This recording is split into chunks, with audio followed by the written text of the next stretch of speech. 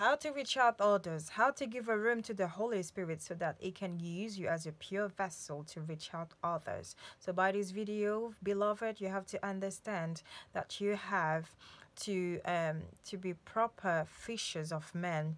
You have to make yourself available to the Lord. You have to let his Holy Spirit take over by acknowledging him in your life, in your heart.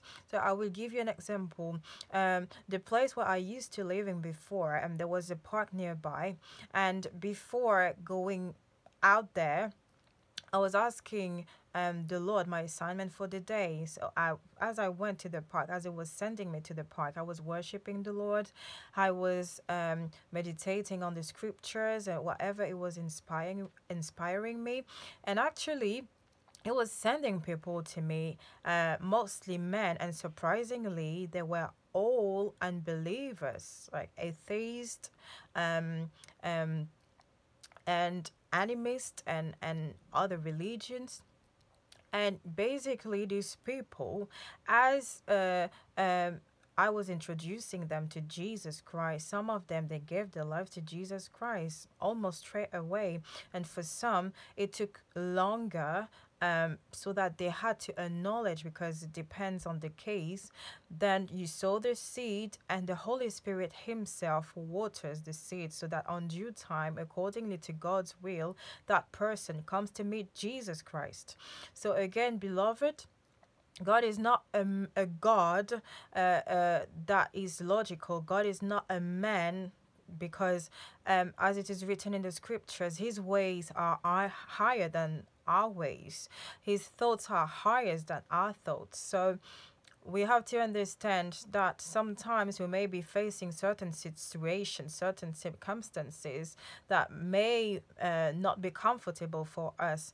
But to do God's will is to follow him no matter what it takes, uh, whatever the circumstance may be. It's for the advancement of his kingdom and to bring him the glory. So remember that, beloved. Um, uh, to follow Jesus is not a glamorous thing, really. It's to submit yourself to the Lord, to devote, to commit yourself to do what it takes to please him, not man, and therefore to hear his voice, where it is also written that his sheep, he knows his sheep hear his voice, and he knows them and they follow him. So I would encourage you, beloved, therefore, to take out of you any kind of a position or title, whatever it is, and to humbly submit yourself to the Lord, so that it may use you and to reach out others and to bring more souls to his kingdom. Hallelujah.